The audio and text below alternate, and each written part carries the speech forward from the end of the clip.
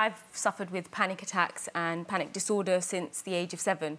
And it's one of those things, and when we were talking about Kiki earlier and how it's that weird, it's like you think it's like you're just worried, and it's just a weird feeling. You're like, I'm just worried, it's fine. And it just gets you like this.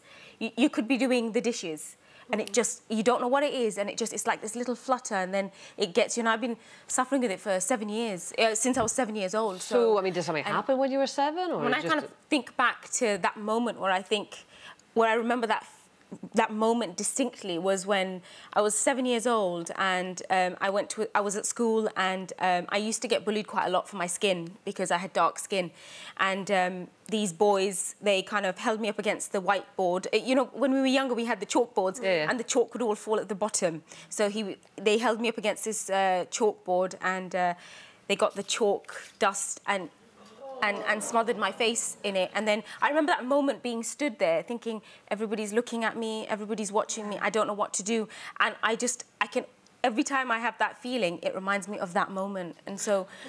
I mean, that is horrific. It has to be. That is horrific. And I mean, Kiki's CBT counsellor did say that it can be a trauma at some point, like that actually then feeds right through your life. Yeah. And do you have, like, a coping mechanism now? Or, I mean, what you do to sort of try and... I think I know, I can sense it when it's happening, and sometimes it's just a case of just walking away from the situation and making sure that I'm okay. And, you know, I've been in so many situations, it's a brown bag, or it's just crying out of my system, or, you know, and there are times... Have you ever used the band? Kiki has a little band. I had, when I was doing Bake Off, it was quite stressful, and I had my little elastic band across my hand, and it's this thing where you ping it, and it kind of, you forget why you're worried with that little sting on your arm, and you forget why you're worried in the first place. And I used that in Bake Off, and I remember week 5 or 6, I pinged it so much, it broke off. And I thought, oh, what am I going to do? So I tried to tie it back really quickly, and it wasn't happening, and then it became about that big, and it wouldn't go around my wrist, and I thought, right, well, I'm just going to have to do without it, and I haven't worn it since, and so that's really good. Nadiya, what about your family? What about your family? Like, did they know that what you were going through was anxiety? Did they recognise that? Because, I mean, I know we share similar cultures, but I know if that was me, my mum and dad said, oh, just stop being silly, you grow out of it, or they wouldn't have taken it seriously. So did they take it seriously? I don't think I recognised it as a problem till I became sort of early teens, and I thought, this is not right. This is not normal for somebody to be so anxious that they collapse and go blue. You know, that's not normal. And I recognised that in my teens, sort of late teens, but as a child, it's just, come on, you'll be fine, come on. And bearing in mind, my parents had 2 very sick children to look after, so I never felt the need to go and tell them that I'm worried or I'm anxious, because they had so much on their plate anyway. So it was one of those things where I used to use my sisters as my coping mechanism, but they still are my coping mechanism. So what kind of pushed you sort of out into the world so publicly? I mean, look at some of the comments. We've got Danielle who's saying, if someone knocks at my door, I shake, I feel physically sick, I can't go to the shops on my own. Katie similarly saying pain, palpitations, it takes over you.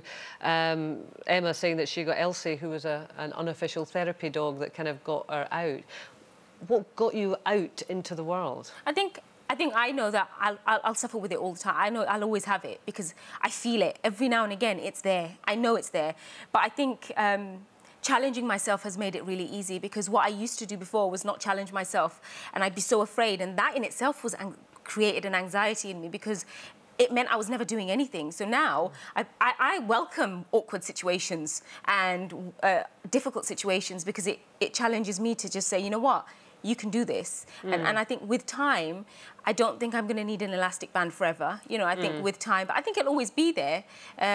But I'm learning to deal with it a lot better. And it's one of those things that, it's like you said, it's misunderstood. People think, oh, it'll go away, it'll be fine. But actually, it's a real problem. It just gets worse. It's a real problem. And we need to see it as a medical, you know, it's a medical issue. And you know, it needs to be recognised. Well, funnily, we've just got a tweet in from Sam Bailey, you know, the X Factor winner. And she just tweeted us and told us that she suffered from anxiety. I think it was back in 2012. 2 months she's off work and she just could not go out, and she's got that worry that it just might come back again. So I mean, it can affect people regardless of you know, their experiences. And it's funny, isn't it? You look at people on television, Zayn Malik we started with, you think pop star, he's got the world at his feet, this gorgeous boy, and yet still Adele, you know, there can be that little thing inside. If you've enjoyed that, then why not click here for more? And don't forget to subscribe by clicking here so that you never miss out on the best Loose Women moments.